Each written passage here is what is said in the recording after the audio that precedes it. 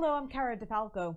Two people have been charged with attempted murder in a road rage incident. Police say the pair, after being cut off, chased a woman down, hit her car, and then shot at a friend of hers. A Lavallette man has been sentenced to 8 years in prison for hitting and killing a man with his car. Police also found him to be high on drugs at the time of the crash. The Pennsauken Police Department announced the passing of one of their officers at home from natural causes. Officer Michael Delp was a 20-year veteran of the force.